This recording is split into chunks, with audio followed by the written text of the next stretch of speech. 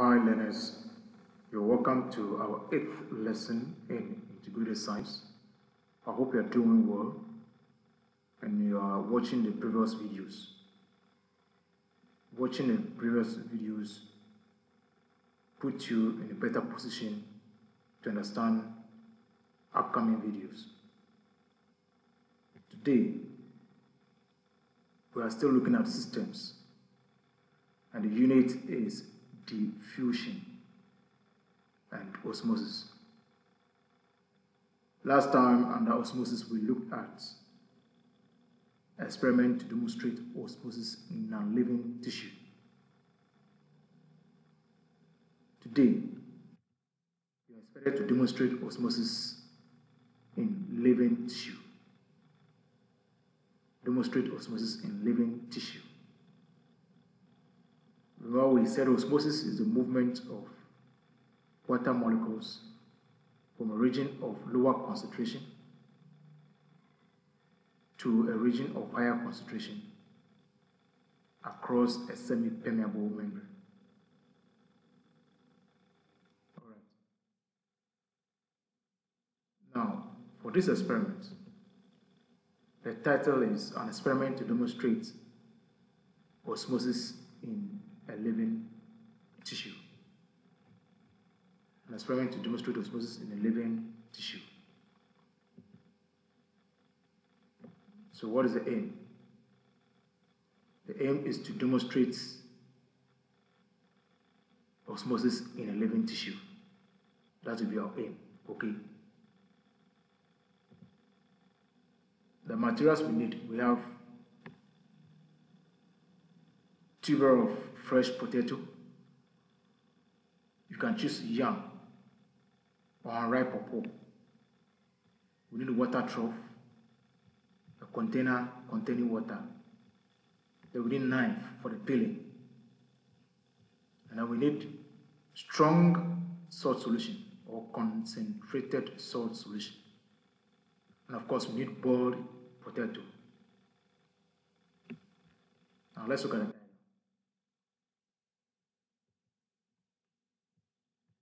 So this is our first diagram consisting of living potato, fresh potato.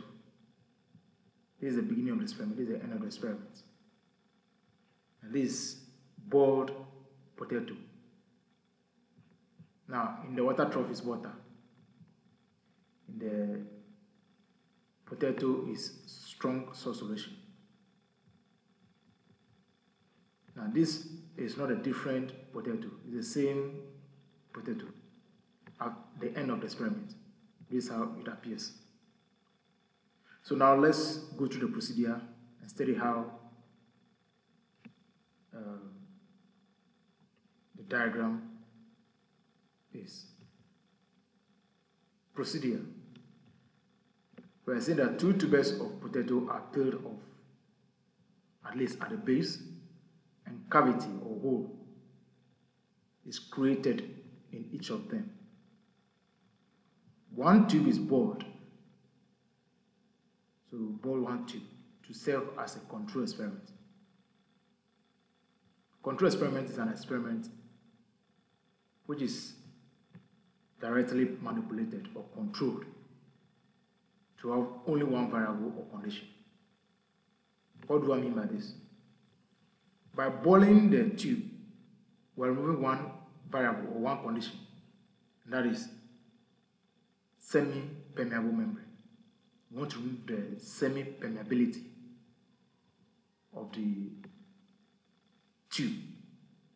So that's control experiment. It means we are manipulating, we are controlling this experiment. We are doing this to compare it with the actual experiment using the living yam. So this control experiment is to compare with the actual experiment. I hope you understand, so that we can see the differences. So now let's move on to the second procedure. The tubers are filled with strong salt solution. The tubers are filled with strong salt solution. So both of them. And then their level will be fixed with pins mark their levels with pins. So that if there's any change in the volume, we can easily see it. That's why we use a pin to mark the level in the potato. Then the next one we are saying the tubers are then placed in water trough containing what? Water, and left for 8 hours. The tubers are placed in water troughs containing water and left for 8 hours.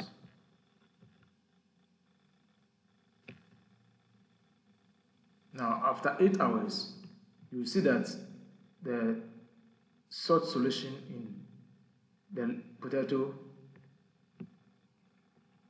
rises while the level of the salt solution in the boiled potato remains the same. I repeat, the level of salt solution in the potato rises while the level of the salt solution in the boiled potato remains the same. Now let's quickly check out the diagram again.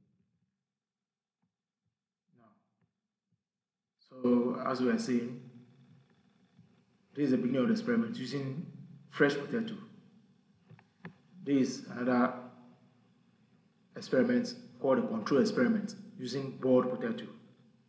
We are saying that at the end of the experiment, the salt solution here, the level will increase. As you see, it is observed that the salt solution will increase in volume, while the water here will decrease. But in the boiled yam, the salt solution level remains the same. So now let's get to the conclusion.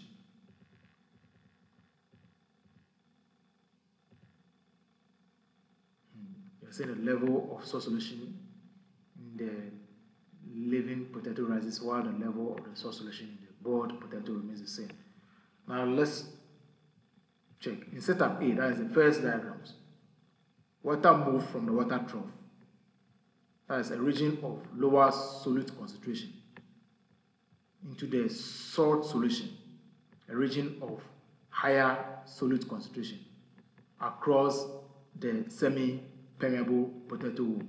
So that explains why the water level rose in the first diagram. Now in the second diagram, that is setup B, water did not move into the potato. Why? Because its cells became impermeable through boiling. Let me repeat. The water did not enter into the potato because the cells became what? Impermeable through boiling.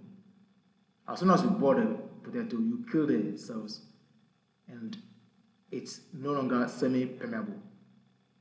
That's why the salt solution in the second diagram did not rise.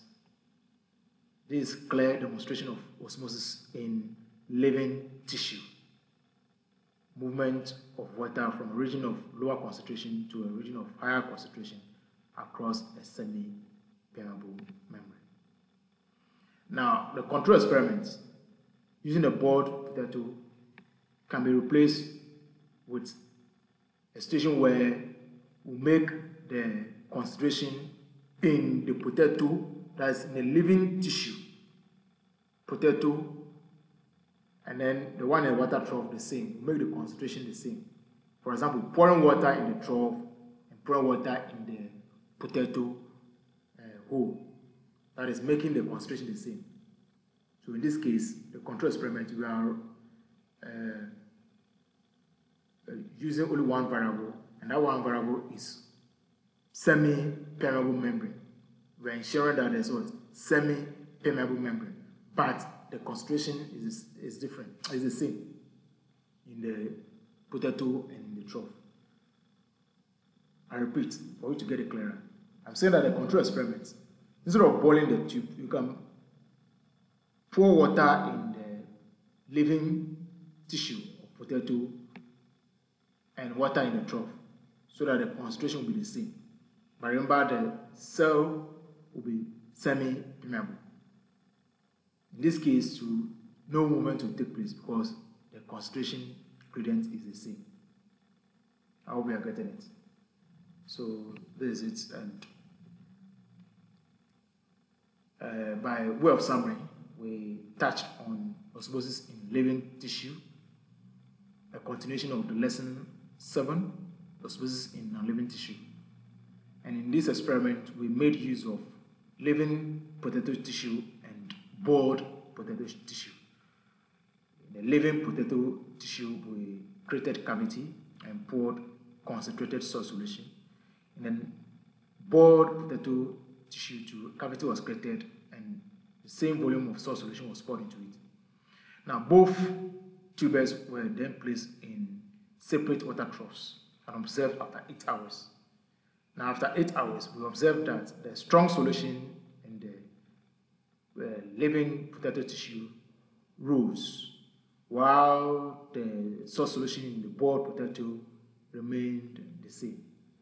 And the conclusion, we concluded that in the living tissue, water moved from the water trough into the potato tissue, causing the rise in the strong solution. But in the second diagram, using the boiled potato, water did not move because the cells were killed. They became impermeable. They did not allow water to move. So this explains osmosis in living tissue. For our advanced learning, my dear learners, I expect you to read on applications of osmosis in plants and animals.